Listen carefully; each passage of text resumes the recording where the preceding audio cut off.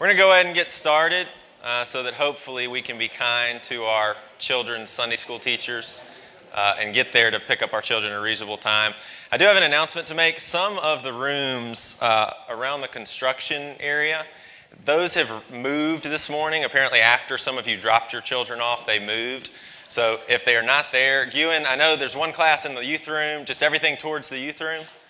So just keep going this way. If your kids are not in the room you normally dropped them off in, keep going that way. All right? Don't give up. Don't give up. Yes. All right. I am Wright Busching. I'm the youth director here at Redeemer. I've been here in this capacity for just over a year now, although my wife Elizabeth and I have been here now for right at 10 years. We've been doing this about a year. You can see that our topic this morning is how do we practically maintain Jesus' heart to be a church that exists for maturing, growing the saints, and missions, reaching the lost. Now, I got a text from Elbert this week. He's on vacation, but he thought since Kawhi Leonard got traded and since LeBron James went to the Lakers, maybe we should just talk about that this morning. But I figured we'll just stick with this topic. And one of the reasons that Elbert asked me to do that this morning is because this particularly is important in our youth ministries and in our children's ministries. And I'm going to start off by showing you just several charts just so you have an idea of what our children and youth ministries actually look like on Wednesday and Sunday nights. Now, I have to start just with a little disclaimer before we get into that. You're going to see terms up here like members or regular attenders. I'll use the term covenant kids interchangeably with that. You'll also see terms like visitors, and you may hear kids from our community. I need to make sure that we understand that those terms are not racialized. And I need to make sure that I say that because I've gotten some feedback before that people think that those terms are racialized, that one group means a certain race and the other group means another race. And that's not the case. We have diversity within all of these different groups that we're about to talk about. But first, I want to talk about Upside Down. Upside Down is our K-4 through 5th grade ministry that happens on Wednesday nights. You can see right there we've got members and regular attenders. Regular attenders, we would assume, are people that come on Sunday mornings, that their children are engaged in Sunday school regularly, and so they are different than just a regular visitor who does not involve themselves in anything else at the church. They make up 42%, 89 different children. That's just for the spring. Okay, so the spring 2018, 89 different children, 42%. Visitors would be those who come from outside of our covenant community, 122, 58%, 211 total kids. But this group on Wednesday nights, we can actually break down a little bit further because we have another group in there, and that is visitors who attend the Redeemer School. Because those visitors who attend the Redeemer School have a really close connection to our church that is different from somebody who just walks in once or twice. They're here every day throughout the year. And so that gives you a little bit clearer view of actually what a Wednesday night looks like. Okay, so 42% members, regular attenders, visitors who attend TRS, 20%, and then visitors overall, 38%. Okay, so you can see right off the bat, just from our children's ministry, that idea of how do we love those in the covenant community and those outside the covenant community is important. Now I'll take you to Crossroads. That is our ministry on Wednesday nights to 6th through 8th grade students. Members, regular attenders right there make up 34%, a little bit less. The visitors make up 66%. Now some of that is due to just the age of our church and the age of kids that we have at our church. I mean, you see 42 kids right there that are visitors coming in. Zach just moved up a group of K-4 students into Sunday schools that my daughter is included in that has 42 kids. And that is just covenant kids in one grade. That's for 3 grades right there. So the life of our church changes right there. I'll also make one little statement about this group. Typically, if you walked into the youth room on a Wednesday night, the breakdown would be much closer to 50% those that are covenant kids, members, regular attenders, and 50% visitors. And one of the reasons is we had a large number of visitors this spring who just came maybe once or twice. On an average basis, it really is much more of a pretty even split on a Wednesday night for Crossroads. The last group we'll talk about is Rooted. That is our 9th through 12th grade ministry. That is on Sunday night, so a different night. Again, a smaller group. That's 41 total kids for 4 grades of both Covenant kids, members, and those from outside the Covenant community. And I just told you we've got a group of 4-year-olds that has 42 kids. And that's four grades right there. So you can see the ages of our church are changing. All right, but you see that's a little bit higher group, those from within the Covenant community and those who are outside the Covenant community. If we put these all together, though, children and youth ministry at Redeemer, that's kind of the split. That's the breakdown right there. 44% from within the Covenant community, 56% from outside the Covenant community.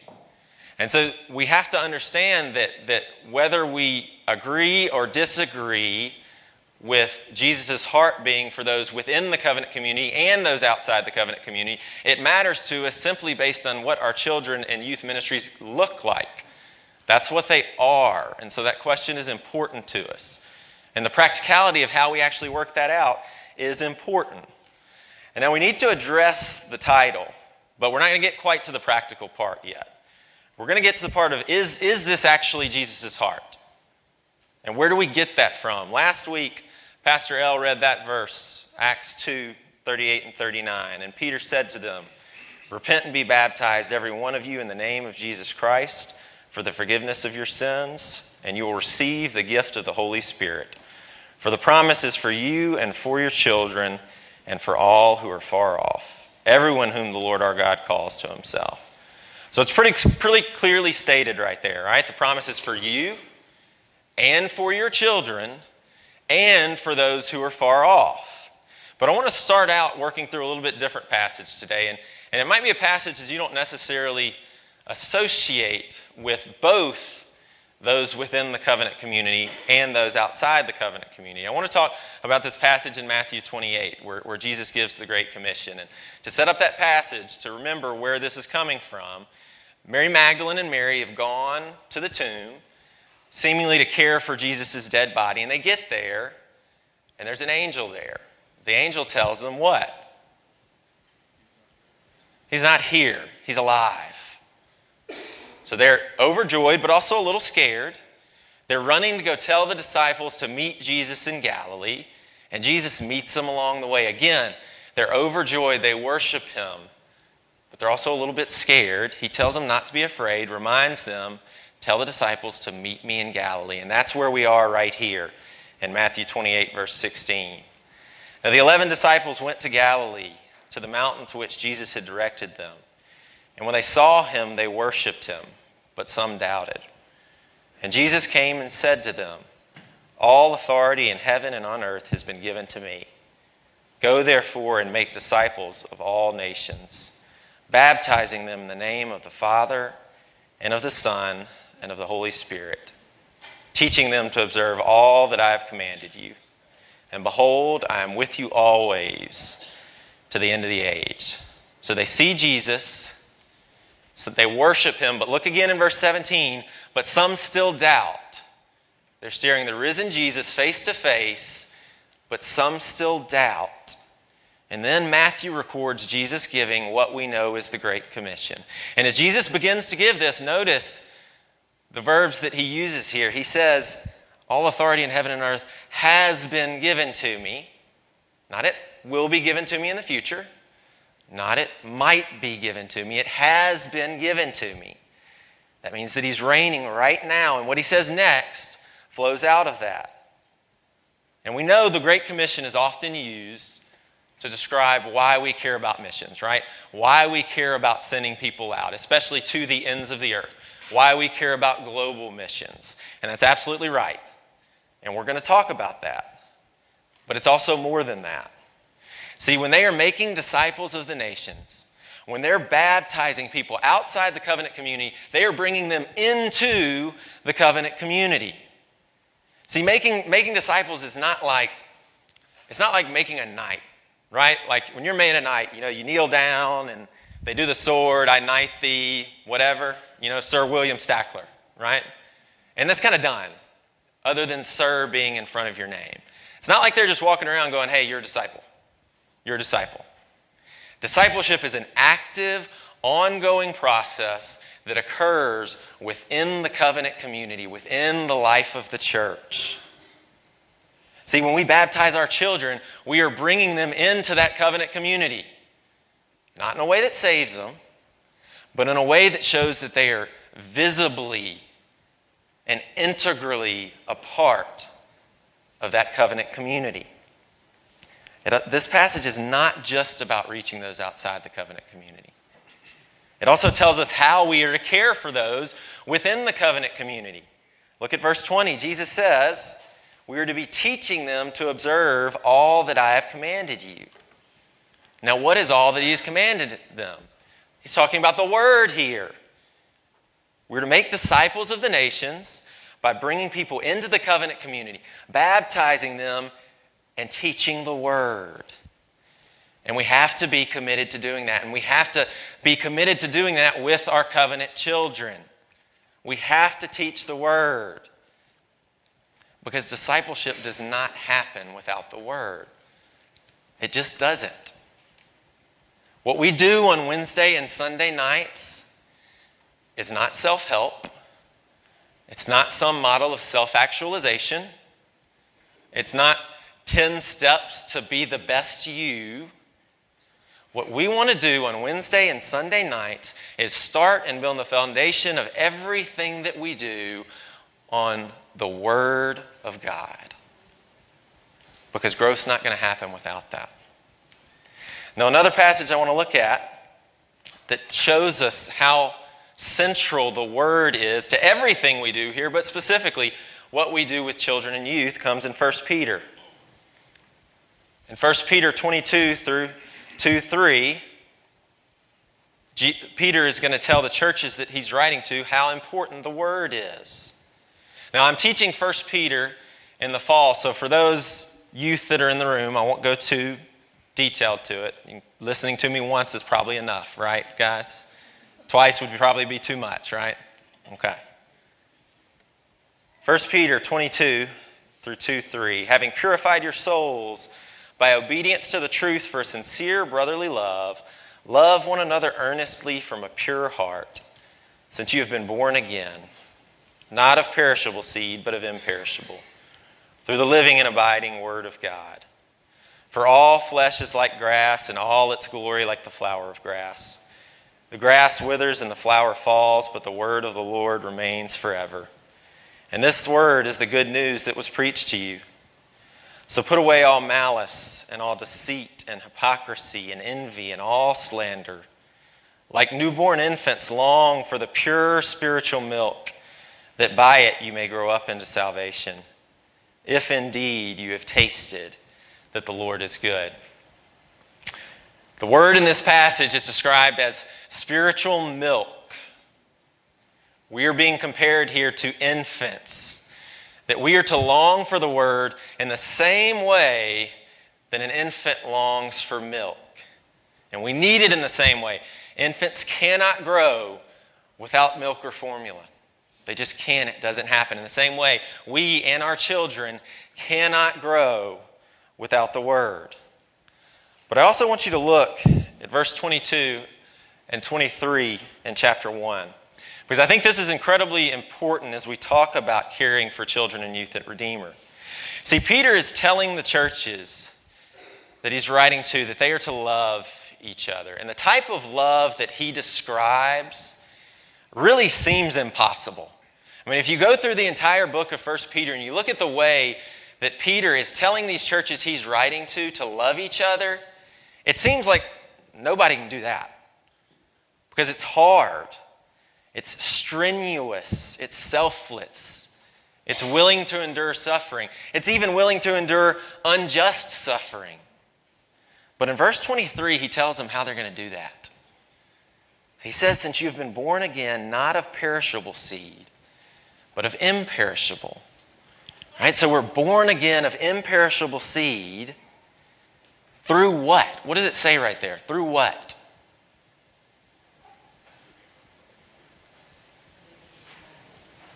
The living and abiding Word of God.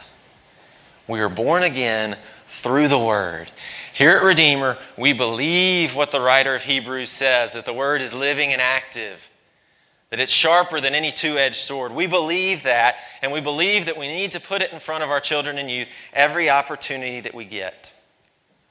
We also don't make the assumption that all of our covenant children are already saved.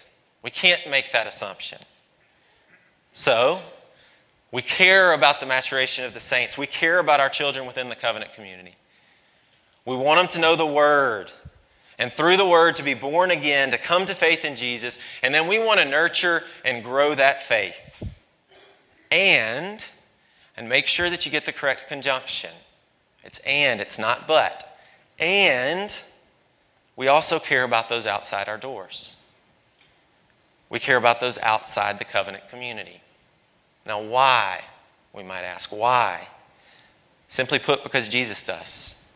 In the very same passage that we started with, in the Great Commission, Jesus is telling his disciples to go out and share the gospel message so that more people will come to faith in him.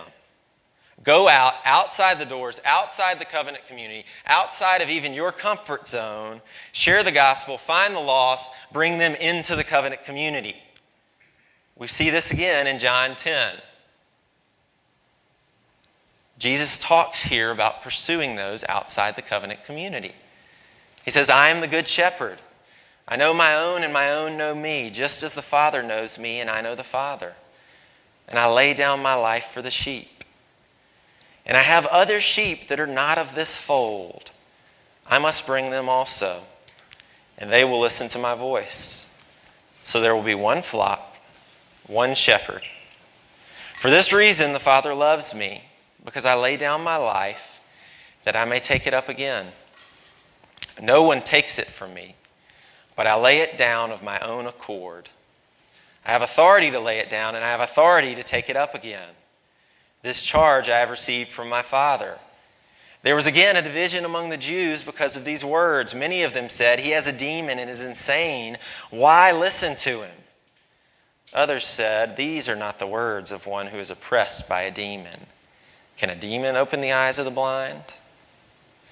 Do you see what Jesus is doing here? He's comparing himself to a shepherd and his people to sheep. And look at what he says there in verse 16. Jesus says, and I have other sheep that are not of this fold. I must bring them also, and they will listen to my voice. So there will be one flock, one shepherd.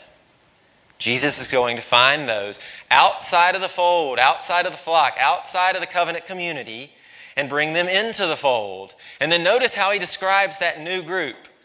Those made up of people who were initially in the covenant community and those who were initially outside the covenant community. He said they're going to be one flock. There's not multiple flocks, one flock with one shepherd. Brothers and sisters, we should care about those who are not right now a part of our church, a part of our community, simply because Jesus does. We should be working to bring those who are outside of the covenant community into the life of the church. And that's why our children and youth ministries look like they do. We care about our covenant children. We want them to love Jesus. And we care about those outside the covenant community. And we want them to know Jesus too and love Jesus. And if we look at this text, we should not be surprised that there is opposition to that. There's opposition right here. Verse 20, they're talking about Jesus. They say, he has a demon and is insane. Why listen to him? Now they're protesting Jesus' claims to authority there too, but they're also protesting Jesus reaching outside the covenant community.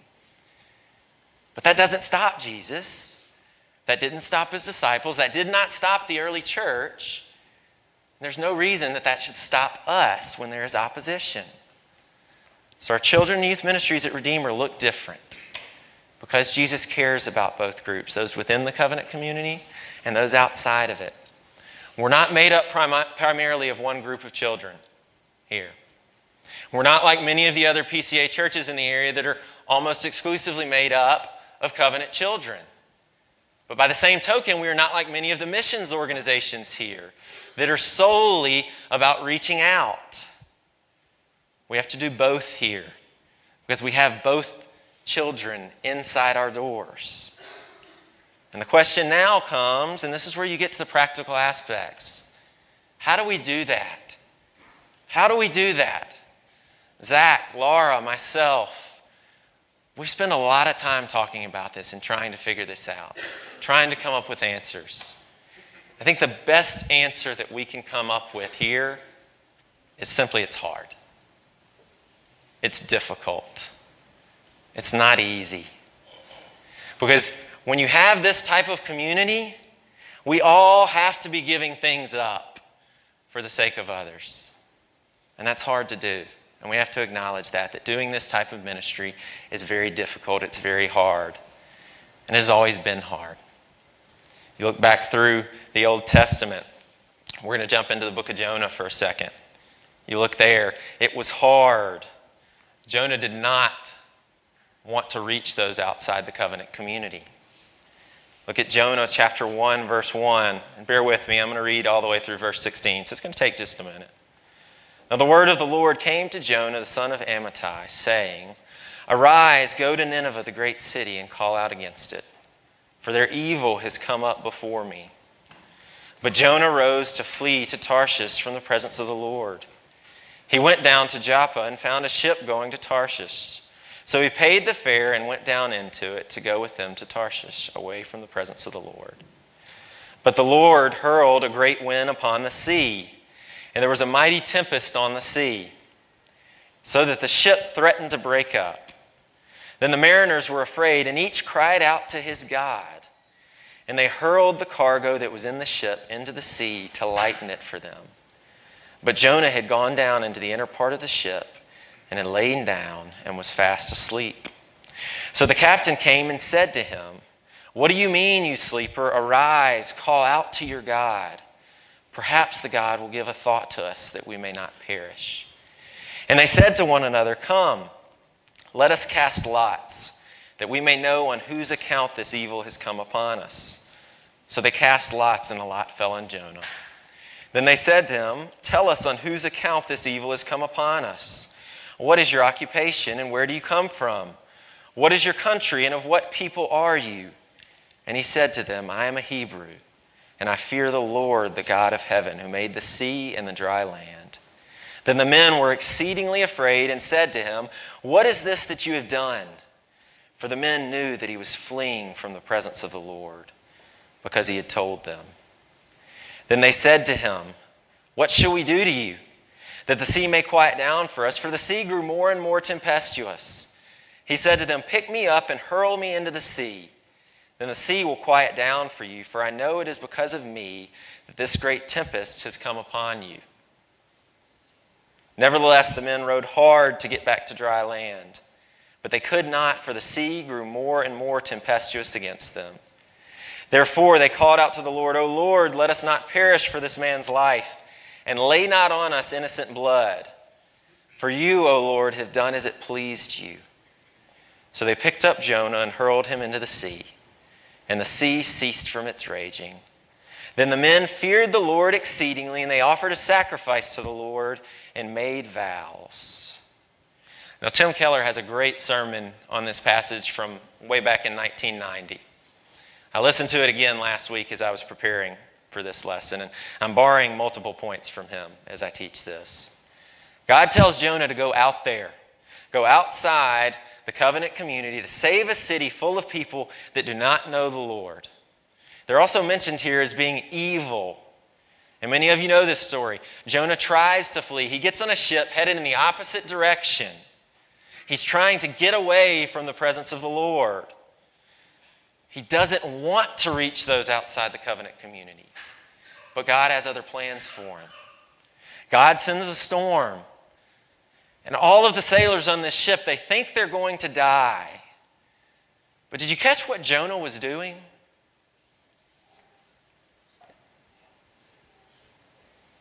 Sleeping. Jonah was sleeping down under the boat. And as this is happening, this pagan captain goes down below wakes Jonah up and is angry, and rightfully so, with Jonah for not using his relationship with the Lord to help the good of those around him. At that moment, Jonah is actually oblivious to the problems of those around him. He's sleeping. He doesn't know that everybody around him in his current situation feels like they are about to die. But when Jonah gives himself up, now we know the whole story, but seemingly right there, it seems like he gives himself up to die. This changes these men on the ship. Then the men feared the Lord exceedingly, and they offered a sacrifice to the Lord and made vows. These men are seemingly saved when they see what Jonah was willing to give up for them, those outside of the covenant community. See, when we pursue a multi-ethnic community, and on top of that, when we try to reach those within our doors and those outside our doors, we have to be willing to give things up. And we have to start with humility. Because you find out later in the book of Jonah that Jonah's main issue was self-righteousness. Right? He didn't really think the people of Nineveh deserved grace. Somehow he thought he did. But we have to realize that we all need grace. We all have to realize that, like that passage in John 10, we are all the sheep who were at one time outside of that fold. And it's purely by God's grace that we are now within the fold. We have to be compassionate for all those within our covenant community and those outside our covenant community. Look, if your children come to our children and youth programs at Redeemer, I can promise you, regardless of who you are, what race, ethnicity, or cultural background, they are going to be around children who are not like them. Because we have kids in our youth programs that go to public school from all different races and cultural backgrounds. We have people that go to private school from different races and cultural backgrounds. We have people that are homeschooled who come from different races and different cultural backgrounds. There is not one little group that you can pigeonhole within our children and youth ministry at Redeemer.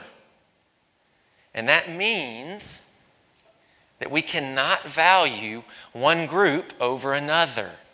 We can't value one culture over another. We have to work hard to make sure that we create an environment that does not make people feel like they are somehow the other. Because that can shut down the ability to build relationships and to share the gospel. And this can be particularly hard for majority culture to understand. And at Redeemer, that is still typically white middle class culture. That is still the majority culture here. I had the privilege, my first 4 years out of college, I coached basketball at Jackson State.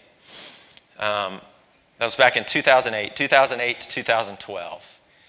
And my first day on campus was the big kind of, you know, colleges, schools have these big staff, faculty, convocations. Everybody goes together. There's a main speaker. They give kind of a rah-rah speech. Let's get ready for the semester. So we go to the Rosie McCoy, the big auditorium there, and we listen to all these speeches. And then the entire athletic department goes back to the AAC, which is the basketball facility that also houses the athletic offices and the Hall of Fame room where we were meeting. So we're meeting in the Hall of Fame room, and the president of the university, at that time it was still Ronald Mason, comes to address all of the athletic department staff. There are about 60 of us in there, okay? And I'm the only white guy in the group, all right? This is my first day, and Dr. Mason starts talking, all right? And Dr. Mason's a big pacer, constantly back and forth as he's talking. But about 2 or 3 minutes into his talk, he stops and looks out and looks right at me. And he points at me. And he says in a very accusatory manner, "Who are you?" And at that moment, all right, I know I could still pass for 16 or 17 and my facial hair still comes in that way. But that was 10 years ago, and I was 22, okay? And I was right out of college, first day on campus. I'm the only white guy in the room. I don't know anybody other than the guy who hired me in the room. And I had no idea what to say. Like, I literally think if I had said something, my most honest answer would have been, I don't know. The way you're saying it, I don't know who I am. Tell me, who am I? Now, thankfully, my boss was sitting right next to me. He stands up, explains who I am. Apparently, it was a satisfactory answer. And so I didn't have to say a word. Thankfully, because I don't know what I would have said. But I tell that story as an example, because for me, at 22 years old, that was the first time in my life that I was recognized as the other because of the color of my skin. First time in my life, at 22 years old, that I was the different one. I grew up in majority culture. I grew up where almost everybody around me looked like me. That was the first time in my life, but if you talk to people who are not a part of the majority culture, you'll find out that their stories are often radically different than that. It definitely doesn't take 22 years to have that kind of experience. And we have to make sure that our children and youth programs at Redeemer, in addition to our church as a whole, make people feel like they're welcome. Don't feel like their difference or otherness makes them less worthy of our time, our resources, and certainly not the gospel. Because that's at the heart of all of it, is that we all need Jesus, those within the covenant community and those outside. Dr. Micah Edmondson is a pastor of New City Fellowship. It's an OPC church in Grand Rapids, Michigan. And in the summer of 2016, he gave a talk to the Gospel Coalition Council. The Gospel Coalition Council is kind of the leadership group of the Gospel Coalition. They were meeting at Trinity Evangelical Divinity School just outside of Chicago. And his address was largely based on ethnocentrism and racism in the church. And Dr. Edmondson makes the point that often where the church fails is simply following Romans 12:15. To rejoice with those who rejoice and weep with those who weep. And he says where we really tend to fail is that second part, that weeping with those who weep part. Listen to what Dr. Edmondson says. He says the unique calling of the church, as opposed to the institutions of the world, is not simply to tolerate one another or even simply to understand one another, but to mourn with one another and bear one another's burdens. To deliberately devote ourselves to listen to one another for understanding and then to empathize with one another to the point of shedding tears with one another. That's certainly not what so many of the talking heads on cable TV and talk radio are advocating. They're not talking about mourning with those who mourn. But in the church, white suburban men are called to cry tears with a black inner city woman scared to death her husband is going to be the next Eric Garner, or that her teenage son is going to be the next Trayvon Martin or Tamir Rice. And if you're so entrenched in your socio-political camp that you can't shed some tears with others, something is deeply wrong, because that's who the church is called to be. That's the kind of thing that makes our unity in Christ really conspicuous and causes people to see that there is a unique power at work in the church, unlike anything in this world. Now, brothers and sisters, that quote is not in any way a political statement. There was nothing political in there. What it was simply a challenge to the church that at the very least, we are called to follow Scripture and to weep with those who weep, regardless of if we agree with what they're weeping about. What is happening out there in the world, it matters. And we can't be asleep in the bottom of the boat like Jonah. Now, why do I say this? I say this because it matters to the children involved in our children and youth ministries. We have covenant children that come through our doors. And life in this world and things that are happening in this world are pressing into them and are hurting them, confusing them, scaring them. And we also have those from outside the covenant community. coming through our doors and they're hurting, confused, scared.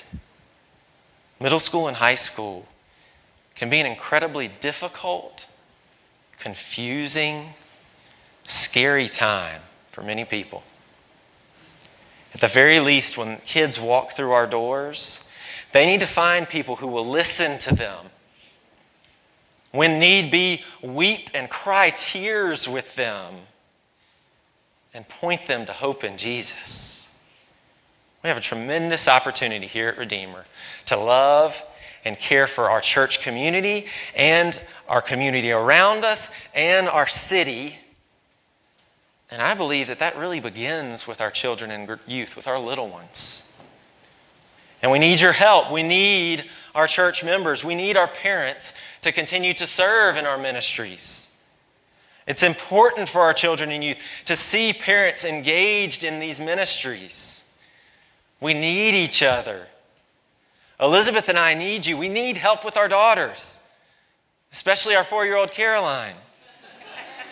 I had to spank her last week, and I spanked her over her underwear, and she got angry at me and told me that I did it wrong, and I was supposed to pull the underwear down first so it would hurt more. She got legitimately angry with me. Elizabeth and I need your help. We all need each other's help.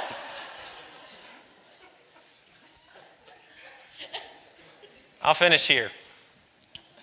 Daniel 9 is just under 1,000 words, 998 to be exact in the ESV. So I'm not going to read it. I'm going to spare you that right now.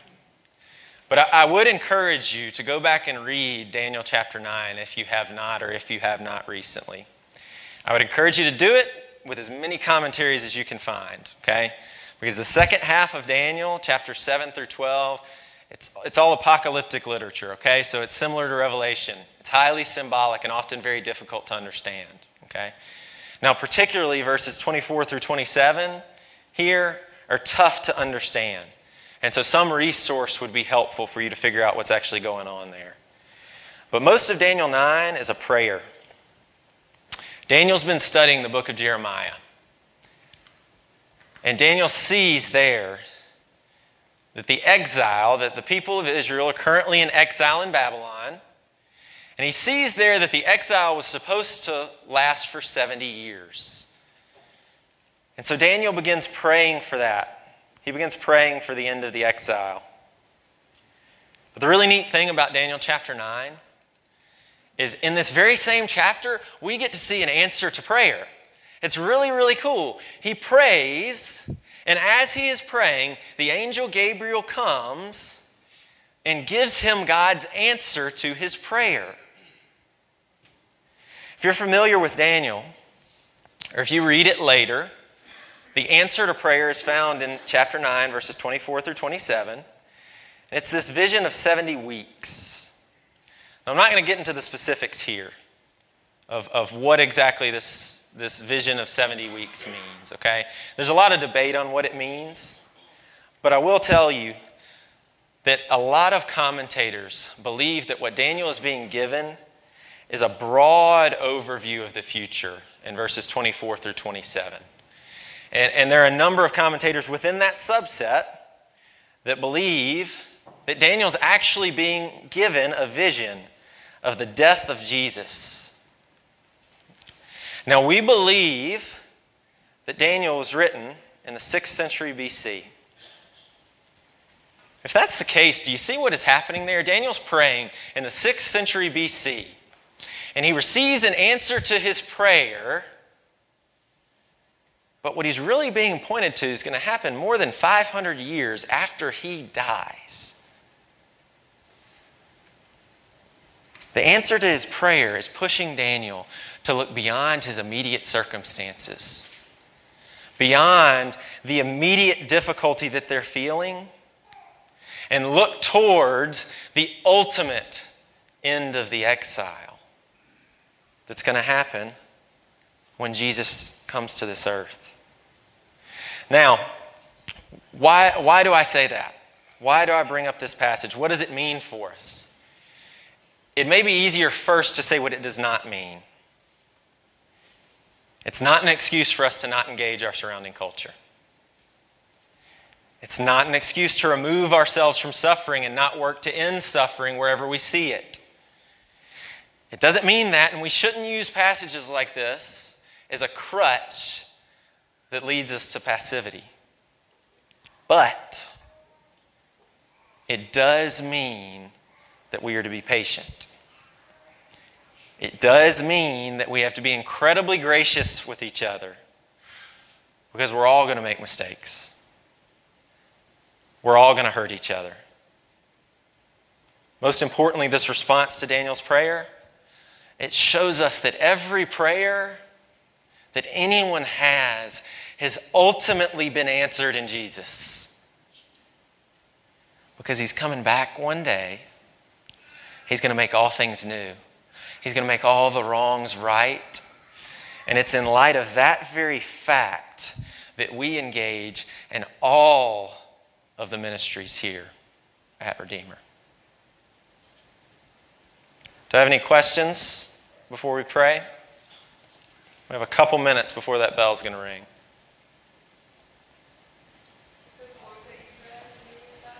Micah Edmondson. Yeah, if you search Micah Edmondson Gospel Coalition, you can probably find it pretty quickly. I would encourage anybody that wants to listen to that to actually listen to it, though. You can read the text, but it's much better when you actually hear his delivery.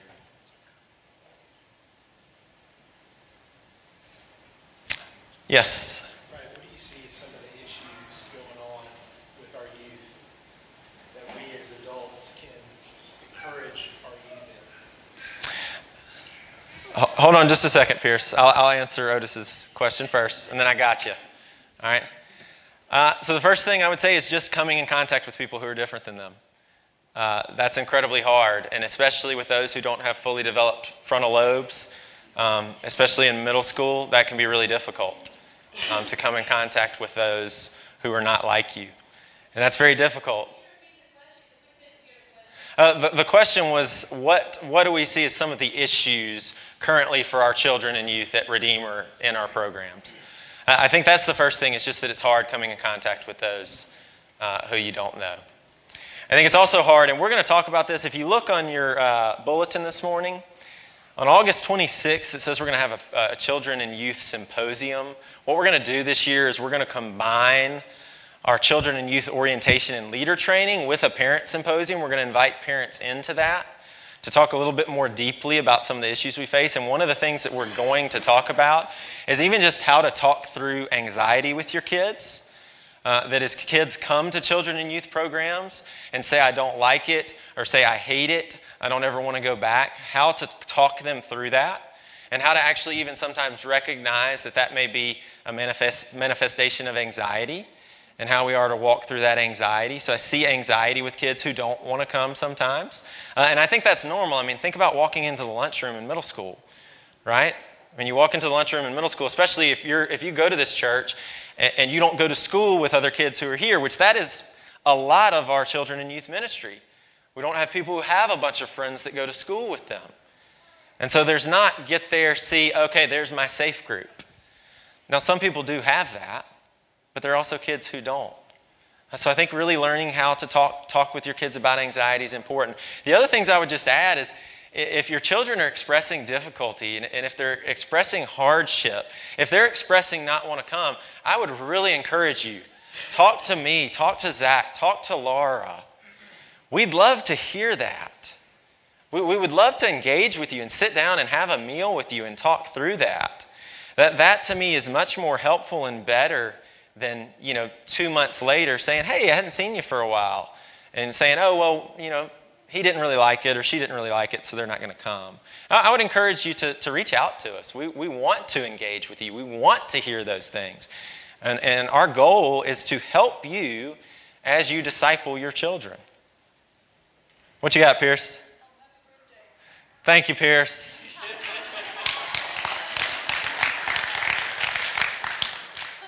I appreciate that. Anybody else?